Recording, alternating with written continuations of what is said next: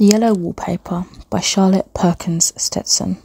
It is very seldom that mere ordinary people like John and myself secure ancestral halls for the summer. A colonial mansion, hereditary estate, I would say a haunted house, and reach the height of romantic felicity, but that would be asking too much of fate. Still, I will proudly declare that there is something queer about it, else why should it be let so cheaply, and why have stood so long untenanted? John laughs at me, of course, but one expects that in marriage. John is practical in the extreme. He has no patience with faith, an intense horror of superstition, and he scoffs openly at any talk of things not to be felt and seen and put down in figures. John is a physician, and perhaps, I would not say it to a living soul, of course, but this is dead paper and a great relief to my mind, perhaps that is one reason I do not get well faster. You see, he does not believe I am sick. And what can one do? If a physician of high standing and one's own husband assures friends and relatives that there is really nothing the matter with one but temporary nervous depression, a slight hysterical tendency, what is one to do? My brother is also a physician and also of high standing, and he says the same thing. So I take phosphates or phosphites, whichever it is, and tonics and journeys and air and exercise, and am absolutely forbidden to work until I'm well again. Personally, I disagree with their ideas. Personally, I believe that congenial work with excitement and change would do me good. But what is one to do? I did write for a while in spite of them, but it does exhaust me a good deal, having to be so sly about it or else meet with the heavy opposition. I sometimes fancy that in my condition, if I had less opposition and more society and stimulus, but John says the very worst thing I can do is to think about my condition, and I confess it always makes me feel bad. So I will let it alone and talk about the house. The most beautiful place. It is quite alone, standing well back from the road, quite 3 miles from the village. It makes me think of English places that you read about, for there are hedges and walls and gates that lock, and lots of separate little houses for the gardeners and people. There is a delicious garden. I never saw such a garden, large and shady, full of box-bordered paths and lined with long grape-covered arbours with seats under them. There were greenhouses too, but they're all broken now. There was some legal trouble, I believe, something about their heirs and co-heirs. Anyhow, the place has been empty for years. That spoils my ghostliness, I'm afraid, but I don't care.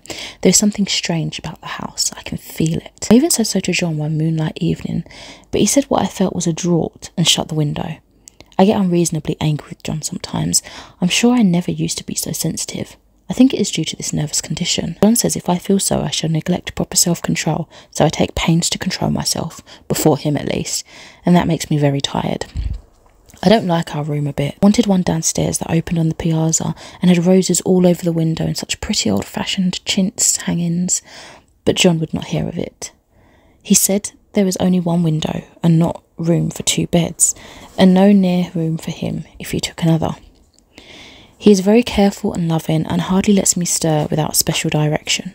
I have a scheduled prescription for each hour in the day. He takes all care from me, and so I feel basically ungrateful not to value it more. He said we came here solely on my account, that I was to have perfect rest and all the air I could get. Your exercise depends on your strength, my dear, he said, and your food somewhat on your appetite, but air you can absorb all the time. So we took the nursery at the top of the house. It is a big airy room, the whole floor nearly, with windows that look all ways, and air and sunshine galore. It was nursery first, and then playground and gymnasium, I should judge, for the windows are barred for little children, and there are rings and things in the walls. The paint and paper look as if a boys' school had used it. It is stripped off, the paper, in great patches all around the head of my bed, about as far as I can reach, and in a great place on the other side of the room, no doubt. I never saw a worse paper in my life. One of those sprawling flamboyant patterns committing every artistic sin. It is dull enough to confuse the eye in following, pronounced enough to constantly irritate and provoke study, and when you follow the lame, uncertain curves for a little distance, they suddenly commit suicide, plunge off at outrageous angles, destroy themselves in unheard-of contradictions. The colour is repellent, almost revolting, a smouldering, unclean yellow, strangely faded by the slow-turning sunlight. It is a dull yet lurid orange in some places, a sickly sulphur tint in others. No wonder the children hated it. I should hate it myself if I had to live in this room long. There comes John, and I must put this away. He hates to have me write a word. We've been here 2 weeks and haven't felt like writing before since that first day. I'm sitting by the window now, up in this atrocious nursery, and there is nothing to hinder my writing as much as I please, save lack of strength. John is away all day, and even some nights when his cases are serious. I'm glad my case is not serious, but these nervous troubles are dreadfully depressing. John does not know how much I really suffer. He knows there is no reason to suffer, and that satisfies him. Of course, it is only nervousness. It does weigh on me, so not to do my duty in any way. I meant to be such a help to John, such a real rest and comfort, and here I am, a comparative burden already. Nobody would believe what an effort it is to do what little I am able, to dress and entertain and order things. It is fortunate Mary is so good with the baby, such a dear baby, and yet I cannot be with him. It makes me so nervous. I suppose John never was nervous in his life. He laughs at me so about this wallpaper. At first he meant to repaper the room, but afterwards he said that I was letting it get the better of me, and that nothing was worse for a nervous patient than to give way to such fancies. He said that after the wallpaper was changed, it would be the heavy bedstead, and then the barred windows, the gate at the head of the stairs, and so on. You know, the place is doing you good, he said, and really, dear, I don't care to renovate the house just for a 3 months rental. Then do let us go downstairs, I said. There are such pretty rooms there. Then he took me in his arms and called me a blessed little goose, and said he would go down cellar if I wished, and have it whitewashed into the bargain. But he is right enough about the beds and windows and things. It is as airy and comfortable a room as anyone need wish, and of course I would not be so silly as to make him uncomfortable just for a whim. I'm really getting quite fond of the big room, all but that horrid paper. Out of one window I can see the garden, those mysterious deep-shaded arbours, the riotous old-fashioned flowers and bushes and gnarly trees. Out of another I get a lovely view of the bay and a little private wharf belonging to the estate. There is a beautiful shaded lane that runs down there from the house. I always fancy I see people walking in these numerous paths and arbours, but John has cautioned me not to give way fancy in the least. He says that with my imaginative power and habit of story-making, a nervous weakness like mine is sure to lead to all manner of excited fancies, and I ought to use my will and good sense to check the tendency. So I try. I think sometimes that if I were only well enough to write a little, it would relieve the press of ideas and rest me, but I find I get pretty tired when I try. It is so discouraging not to have any advice and companionship about my work. When I get really well, John says we will ask Cousin Henry and Julia down for a long visit, but he says he would as soon put fireworks in my pillowcase as to let me have those stimulating people about now. I wish I could get well faster, but I must not think about that. This paper looks to me as if it knew what a vicious influence it had. There is a recurrent spot where the pattern lolls like a broken neck and two bulbous eyes stare at you upside down. I get positively angry with the impertinence of it and the everlastingness. Up and down and sideways they crawl, and those absurd, unblinking eyes are everywhere. There is one place where two breadths didn't match, and the eyes go all up and down the line, one a little higher than the other. I never saw so much expression in an inanimate thing before, and we all know how much expression they have. I used to lie awake as a child and get more entertainment and terror out of blank walls and plain furniture than most children can find in a toy store. I remember what a kindly wink the knobs of our big old bureau used to have, and there was one chair that always seemed like a strong friend. I used to feel that if any of the other things looked too fierce, I could always hop into that chair and be safe. The furniture in this room is no worse than inharmonious, however, for we have had to bring it all from downstairs. I suppose when this was used as a playroom, they had to take the nursery things out, and no wonder. I never saw such ravages as the children have made here. The wallpaper, as I said before, is torn off in spots, and it sticketh closer than a brother. They must have had perseverance as well as hatred. Then the floor is scratched and gouged and splintered. The plaster itself is dug out here and there, and this great heavy bed, which is all we found in the room, looks as if it had been through the wars. But I don't mind it a bit. Only the paper. There comes John's sister, such a dear girl as she is, and so careful of mine. I must not let her find my writing. She is a perfect and enthusiastic housekeeper, and hopes for no better profession. I verily believe she thinks it is the writing which made me sick, but I can write when she is out, and see her a long way off from these windows. There is one that commands the road, a lovely shaded winding road, and one that just looks off over the country. A lovely country too, full of great elms and velvet meadows. This wallpaper is a kind of sub-pattern in a different shade, a particularly irritating one, for you can only see it in certain lights, and not clearly then. But in the places where it isn't faded, and where the sun is just so, I can see a strange, provoking, formless sort of figure that seems to sulk about behind that silly and conspicuous front design. There's Sister on the stairs. Well, the 4th of July is over, the people are gone and I am tired out. John thought it might do me good to see a little company, so we just had Mother and Nellie and the children down for a week. Of course I didn't do a thing. Jenny sees to everything now. But it tired me all the same. John says if I don't pick up faster, he shall send me to Weir Mitchell in the fall. But I don't want to go there at all. I had a friend who was in his hands once, and she said he is just like John and my brother, only more so. Besides, it is such an undertaking to go so far. I don't feel as if it was worthwhile to turn my hand over for anything, and I'm getting dreadfully fretful and querulous. I cry at nothing and cry most of the time. Of course, I don't when John is here or anybody else, but when I'm alone. And I am alone a good deal just now. John is kept in town very often by serious cases, and Jenny is good and lets me alone when I want her to. So I walk a little in the garden or down that lovely lane, sit on the porch under the roses and lie down up here a good deal. I'm getting really fond of the room in spite of the wallpaper, perhaps because of the wallpaper. It dwells in my mind so. I lie here on this great immovable bed, it is now down I believe, and follow that pattern about by the hour. It is good as a gymnastics, I assure you. I start, we'll say, at the bottom down in the corner over there where it has not been touched, and I determine for the 1000th time that I will follow that pointless pattern to some sort of conclusion. I know a little of the principle of design, and I know this thing was not arranged on any laws of radiation or alternation, or repetition or symmetry or anything else that I have ever heard of. It is repeated, of course, by the breadths, but not otherwise. Looked at in one way, each breadth stands alone. The bloated curves and flourishes, a kind of debased Romanesque with delirium tremens, go waddling up and down in isolated columns of fatuity. But on the other hand, they connect diagonally, and the sprawling outlines run off in great slanting waves of optic horror, like a lot of wallowing seaweeds in full chase. The whole thing goes horizontally too, at least it seems so, and I exhaust myself in trying to distinguish the order of its going in that direction. They have used a horizontal breadth for a frieze, and that adds wonderfully to this confusion. There is one end of the room where it is almost intact, and there, when the cross lights fade and the low sun shines directly upon it, I can almost fancy radiation after all. The interminable grotesques seem to form around a common centre and rush off in headlong plunges of equal distraction.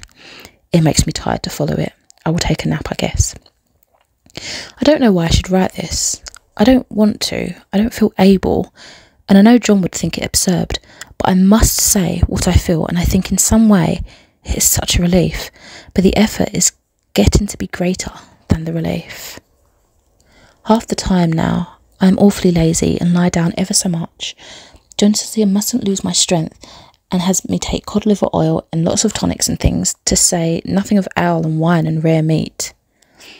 Dear John, he loves me very dearly and hates to have me sick. I tried to have a real earnest, reasonable talk with him the other day and tell him how I wish he would let me go and make a visit to Cousin Henry and Julia, but he said I wasn't able to go, nor able to stand it after I got there, and I did not make out a very good case for myself, for I was crying before I had finished. It is getting to be a great effort for me to think straight, just this nervous weakness, I suppose. And dear John gathered me up in his arms and just carried me upstairs and laid me on the bed and sat by me and read to me till it tired my head. He said I was his darling and his comfort and all he had, and that I must take care of myself for his sake and keep well. He says no one but myself can help me out of it, and that I must use my will and self-control and not let any silly fancies run away with me. There's one comfort. The baby is well and happy and does not have to occupy this nursery with horrid wallpaper. If we had not used it, that blessed child would have. What a fortunate escape. Why, I wouldn't have a child of mine, an impressionable little thing, live in such a room for worlds. I never thought of it before, but it is lucky that John kept me here after all. I can stand it so much easier than a baby, you see. Of course, I never mention it to them anymore. I'm too wise, but I keep watch of it all the same. There are things in that paper that nobody knows but me, or ever will. Behind the outside pattern, the dim shapes get clearer every day. It is always the same shape, only very numerous, and it is like a woman stooping down and creeping out behind that pattern. I don't like it a bit. I wonder, I begin to think, I wish John would take me from here. It is so hard to talk with John about my case because he's so wise and because he loves me so, but I tried it last night. It was moonlight. The moon shines in all around just as the sun does. I hate to see it sometimes. It creeps so slowly and always comes in by one window or another. John was asleep and I hated to waken him, so I kept still and watched the moonlight on the undulating wallpaper till I felt creepy. The faint figure behind seemed to shake the pattern just as if she wanted to get out. I got up softly and went to feel and see if the paper did move, and when I came back, John was awake. "What is it, little girl?" he said. "Don't go walking about like that, you'll get cold." I thought it was a good time to talk, so I told him that I really was not gaining here, and that I wished he would take me away. "Why, darling," said he, "our lease will be up in 3 weeks, and I can't see how to leave before. The repairs are not done at home, and I cannot possibly leave town just now. Of course, if you were any danger, I could and would, but you really are better, dear, whether you can see it or not. I am a doctor, dear, and I know. You are gaining flesh and colour, your appetite is better. I feel really much easier about you." "I don't weigh a bit more," said I. "Nor as much, and my appetite may be better in the evening when you are here, but it is worse in the morning when you are away." "Bless her little heart," he said with a big hug. "Shall she be as sick as she pleases? But now let's improve the shining hours by going to sleep and talk about it in the morning." "And you won't go away?" I asked gloomily. "Why, how can I, dear? It's only 3 weeks more, and then we will take a nice little trip for a few days while Jenny is getting the house ready. Really, dear, you are better. Better in body, perhaps," I began, and stopped short, for he sat up straight and looked at me with such a stern, reproachful look that I could not say another word. "My darling," said he, "I beg of you, for my sake and for our child's sake, as well as for your own, that you will never for one instant let that idea into your mind. There is nothing so dangerous, so fascinating to a temperament like yours. It is a false and foolish fancy. Can you not trust me as a physician when I tell you so?" So, of course, I said no more on that score, and we went to sleep before long. He thought I was asleep first, but I wasn't. I lay there for hours trying to decide whether that front pattern and the back pattern really did move together or separately. On a pattern like this by daylight, there is a lack of sequence, a defiance of law that is a constant irritant to a normal mind. The colour is hideous enough and unreliable enough and infuriating enough, but the pattern is torturing. You think you have mastered it, but just as you get well underway in following, it turns back somersault, and there you are. It slaps you in the face, knocks you down and tramples upon you. It's like a bad dream. The outside pattern is a florid arabesque reminding one of a fungus. If you can imagine a toadstool in joints, an interminable string of toadstools, budding and sprouting in endless convolutions, why, that is something like it. That is, sometimes. There is one marked peculiarity about this paper, a thing nobody seems to notice but myself, and that is that it changes as the light changes. When the sun shoots in through the east window, I always watch for that first long straight ray. It changes so quickly that I never can quite believe it. That is why I watch it always. By moonlight, the moon shines in all the night when there is a moon. I wouldn't know it was the same paper. At night, in any kind of light, in twilight, candlelight, lamplight, and worst of all by moonlight, it becomes bars, the outside pattern I mean, and the woman behind it, as plain as can be. I didn't realise for a long time what that thing was that showed behind, that dim sub-pattern, but now I'm quite sure it is a woman. By daylight she is subdued, quiet. I fancy it is the pattern that keeps her so still. It is so puzzling, it keeps me quiet by the hour. I lie down ever so much now. John says it's good for me and to sleep all I can. Indeed, he started the habit of making me lie down for an hour after each meal. It's a very bad habit, I am convinced, for, you see, I don't sleep. And that cultivates deceit, for I don't tell him that I'm awake. Oh no, the fact is I am getting a little afraid of John. He seems very queer sometimes, and even Jenny has an inexplicable look. It strikes me occasionally, just a scientific hypothesis, that perhaps it is the paper.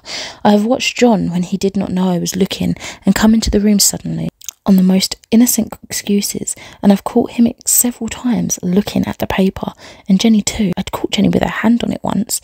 She didn't know I was in the room, and when I asked her in a quiet, very quiet voice with the most restrained manner possible what she was doing with the paper, she turned around as if she had been caught stealing and looked quite angry, asked me why I should frighten her so. Then she said the paper stained everything it touched, that she had found yellow smooches on all my clothes and John's, and she wished we would be more careful. Did not that sound innocent? But I know she was studying that pattern, and I am determined that nobody shall find it out but myself.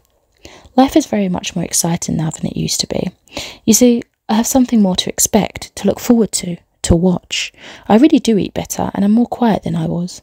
John is so pleased to see me improved. He laughed a little the other day and said I seemed to be flourishing in spite of my wallpaper.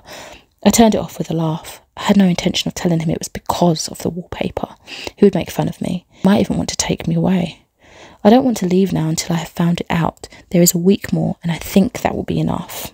But I'm feeling ever so much better. I don't sleep much at night, for it is so interesting to watch developments, but I sleep a good deal in the daytime. In the daytime it is tiresome and perplexing. There are always new shoots on the fungus and new shades of yellow all over it. I cannot keep count of them, though I have tried conscientiously. It is the strangest yellow, that wallpaper. It makes me think of all the yellow things I ever saw. Not beautiful ones like buttercups, but old, foul, bad yellow things.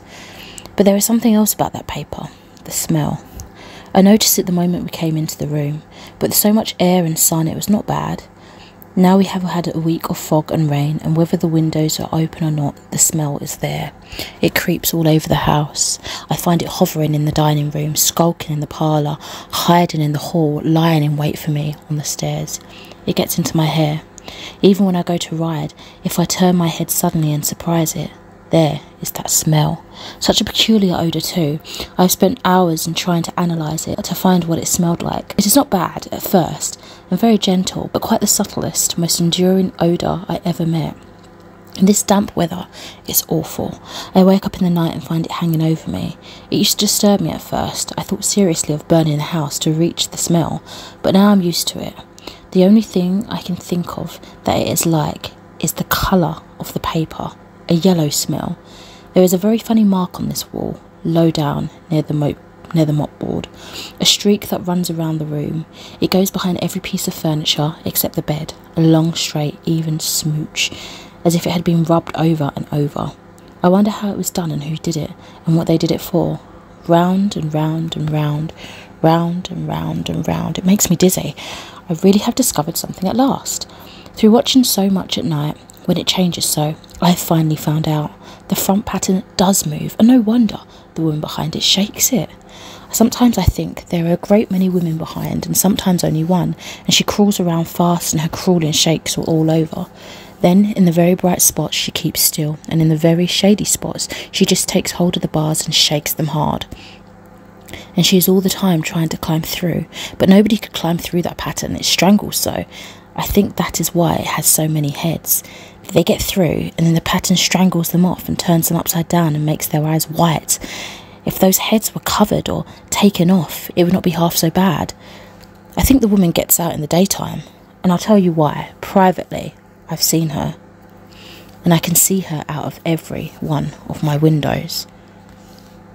It is the same woman, I know, for she is always creeping, and most women do not creep by daylight.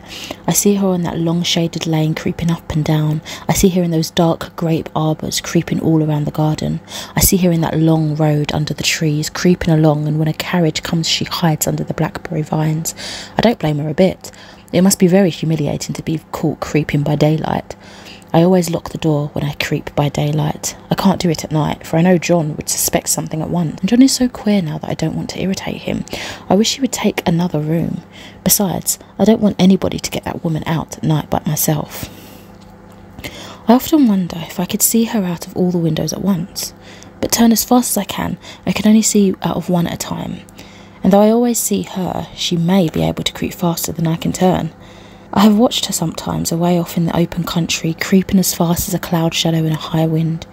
If only that top pattern could be gotten off from the under one. I mean to try it, little by little.